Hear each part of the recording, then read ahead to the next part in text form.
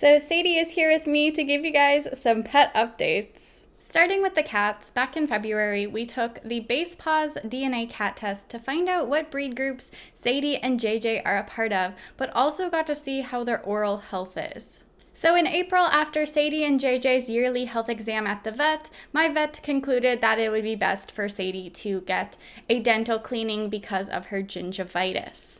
So we went ahead and booked that, and my vet actually had reached out to me and asked if I had wanted to spend the day at the vet's observing all of the surgeries as well as filming Sadie's dental for you guys. It was such an awesome experience, and I liked being behind the scenes at the vet, seeing how everything gets done. So now on to Sadie's dental.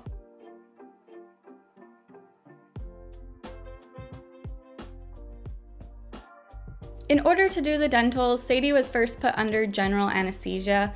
Prior to this, she had blood work done to ensure that there weren't any underlying issues. So the first step was for them to take x-rays of all of her teeth. Cats have 30 teeth in total, and the x-rays can help show if there are any bone loss, fractures, tooth root abscesses, impacted teeth, tooth resorption, extra roots, and tumors. So getting the x-rays done is super important because it can see something that you wouldn't see just by the naked eye. Sadie actually only has 29 teeth because she had a premolar removed a while ago due to it growing in the wrong spot and causing irritation. Cats actually have 2 tooth roots, so if the tech is able to fit their probe between those 2 roots, which is called a furcation, this isn't a good thing. Luckily, Sadie did not have any of those. You can though see the red line on Sadie's top gum line, and this is an indication of gingivitis, which is why Sadie is having a dental. Sadie also had another tooth removed. This was one of her back molars, which is extremely tiny, and this brings her down to only 28 teeth. So after the x-rays and probing and tooth removal, they can begin to scale the teeth to remove the excess tartar. If we were to just leave Sadie as is with her gingivitis, it could eventually lead to tooth loss, bone infection, and bacteria entering her bloodstream. So it's important that she gets this cleaning done. While I was observing at the vet's, an elder dog came in who actually had to have all of their teeth removed with the exception of 2 teeth because they were so rotten. And this is why it is so important to look after your pet's teeth. Once the scaling was done, the teeth then get polished, and after that, Sadie was done and she recovered great. I'm so excited because we actually get to see if Sadie and JJ's oral health has improved after brushing their teeth daily with Cat Safe toothpaste and after the dental by using the Base Paws Oral Health Kit. So back in February, JJ had a medium risk of periodontal disease with a score of 5.89. He had a low risk of tooth resorption with a risk score of 1.51, and his risk of bad breath was also low at 2.86. Now, for today's results, his risk for periodontal disease is now low with a score of 1.01. His tooth reabsorption is low with a score of 1.05, and his risk for bad breath is also low, coming in at 0. Now for Sadie's results back in February, she was at a high risk for periodontal disease with a risk score of 8.27. For her tooth reabsorption, she also had a low risk score at 1.62, and her risk of bad breath was high with a score of 8.06. As you can see, Sadie's teeth are much worse than JJ's. So for her results now, she has a medium risk of periodontal disease with a score of 3.56, so it has significantly went down. Her risk for tooth reabsorption is low at 3.28, so it has gone up. I'm not quite sure why, but it is still a low risk. And her risk for high breath is still high. Sadie has always had stinky breath. And she has a score of 7.38. It has gone down slightly, but Sadie just always has had bad breath. So by using the Base Paws Oral Health Kit every couple of months, this helps give you a baseline of how your cat's teeth are doing. Since JJ is here with us right now, I can kind of give you a little bit of an update on him because we went through a little bit of a fear period. The couple of weeks ago, I woke up from a nap and JJ was absolutely terrified of everything in the house.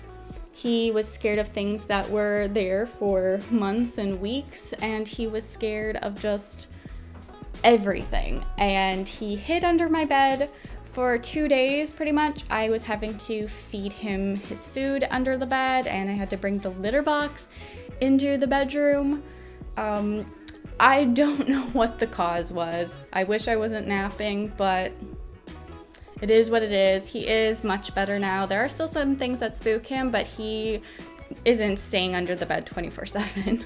I also wanted to quickly show you guys my elephant ear plant that I got recently. Look at this. This is a brand new leaf it just put out. It's like already massive, and I can't wait for this thing to grow huge. For those of you who really like plants and plant videos, I'm going to be doing an updated plant tour video within the coming weeks, so look forward to that. You want this fenugreek? Oh, wait, give some to Lola. There you go. Don't steal it. So here are the bunnies. They are doing pretty well. As you can kind of tell, Lola's a little bit better now, but you can see her like little molting patches. She has been shedding like crazy. Oh. Guys, don't steal it from her mouth. Look, I'll get you. Here's another piece. You guys like fenugreek, hey? Oh, it's good. You wanna share with your sister? Share with her. Cleo. And Cleo recently had to have some mats cut out from her bum that I hadn't noticed, and I had to have a friend help me. Thankfully, I was able to hold Cleo while my friend was able to cut and kind of brush them out, but they were very sneakily underneath her butt area. And Lola, look at these little, I want to pull these hairs that are just hanging by a thread, but she hates it. Cleo has a couple too. Let's see. Oh, there we go. There's one. Oh, leave her alone. Look. Here, have your own fenugreek. Look, look, look, look. They love fenugreek, you guys. And look who else is awake, actually. It's like 7:40. Mr. Mand. So speaking of Mr. Mand, who wants to come out, let's see. Oops. It recently was his birthday on July 5th. Come here. Come in. And I made him a little cake and everything, so I'm going to insert that footage right now.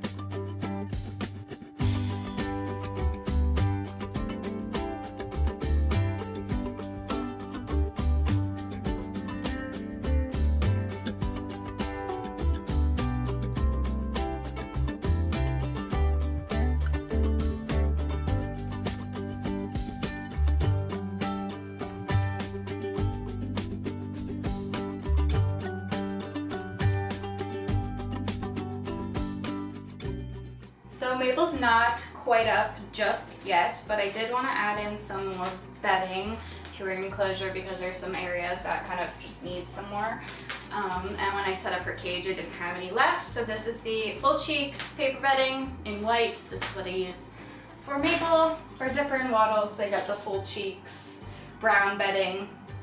Why I use brown versus white, I don't know. It just, they just do it like that.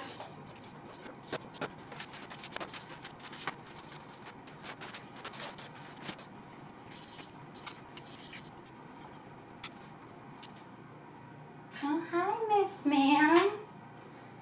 Hi. You coming out? Come here. Come on. Oh. Good morning. So Mabel came out to say hello. She was just in her burrows. I could hear her, so she was already awake. Hey. So you guys always ask me where I got this play toy for the hamsters. This is made by Living World. They no longer make this exact one. Mine's a little destroyed. I don't know if you can tell.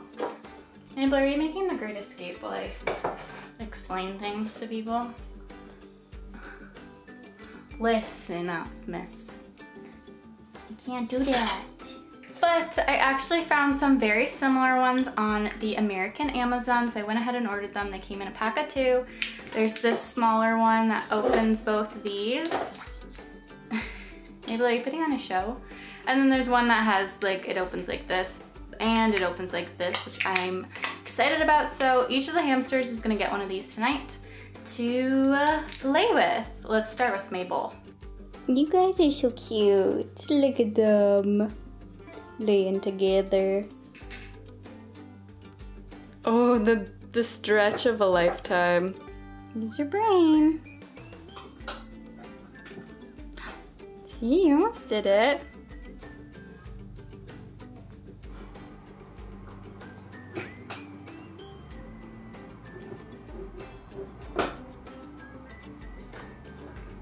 Oh, there you go.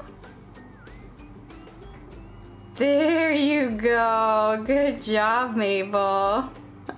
There's just some black oil sunflower seeds in there. There you go. Oh, see, she's too smart for those ones. She just flicks it right open. All right, on to Dipper. Let's see, he's done this before on the other one, so should be, oh, okay. You know what to do. Should be fairly straightforward.